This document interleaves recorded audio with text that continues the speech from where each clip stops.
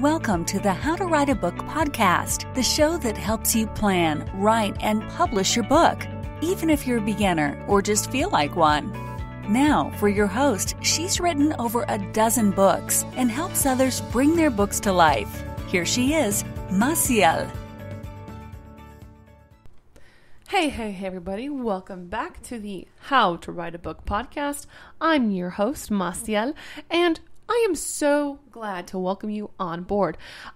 Just a quick recap. If you are barely joining us, we are doing the Nanowrimo special, which is something that I've done last year where I give daily tips during the month of November in order to accompany you during National Novel Writing Month. Now, in case you don't know much about National Novel Writing Month or Nanowrimo, it is a time of year when just everyone all over the world can meet together online and write their novel. The goal is simply to write 50,000 words, and it is an awesome, great place to be.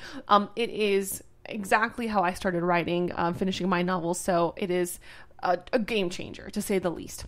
All right, so today we are on day number 5, and the toxic thought that we're tackling today for your writer mind is, what if at the end it's just all kinds of mess? Oh, I totally know how you feel. So my first my first completed novel, or at least the draft of the novel, which I dictated, it was, oh my gosh, so it was all over the place. There were character names, there were words that I didn't understand, there were chunks of text I didn't understand.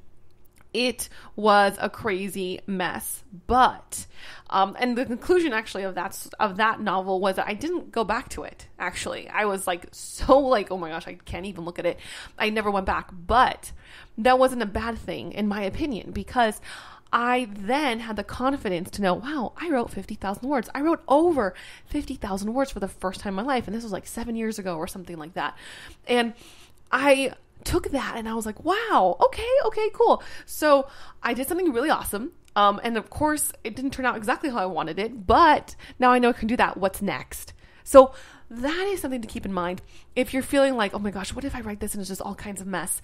Okay, so there's one of two options here, or there's 3 options, but so the first option is, okay, if it's a mess, you can edit it, totally. Second option is, it's a mess and you can simply take it as a learning step like I did. Or third, you cannot try at all. Y'all, no, we're not gonna not try, right? You deserve to have this story out there. So that third option, no, heck no, right? Kick that in the shin. Yeah, I stumble over my words there.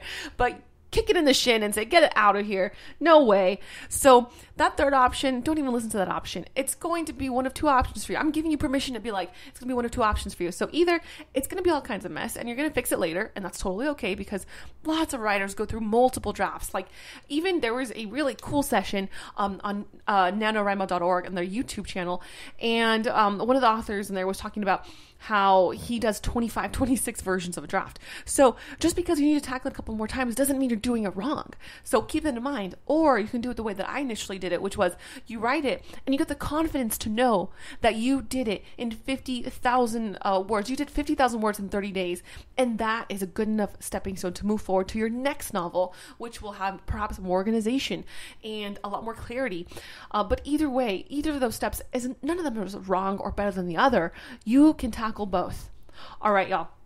So that is the reason why you should tackle this thought. And what is your action item? Your action item here is to write a note to yourself. Say, you know what? If it's all kinds of mess, I still promise to myself to show up every day and write. Yeah, so write that down, put on a sticky note, put on your phone, be like, despite it being a mess, I will still show up to write. So do that. And then, those words that you put on a sentence, add that to your word count. Heck yes, because you wrote. All right. And sometimes I even forget to do that. Sometimes I will write down all kinds of nonfiction or blog posts.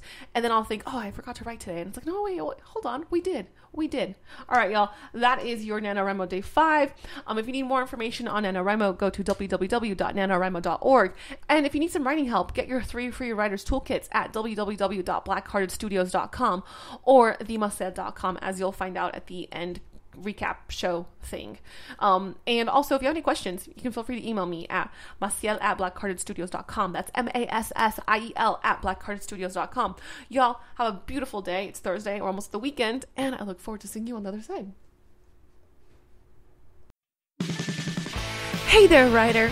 Thank you for listening to the How to Write a Book podcast with your host, Maciel Valenzuela. If you like the show, we'd be happy if you left a review. For more information on writing and the writer's life, go to www.themaciel.com. That's www.themassiel.com. We'll see you on the other side.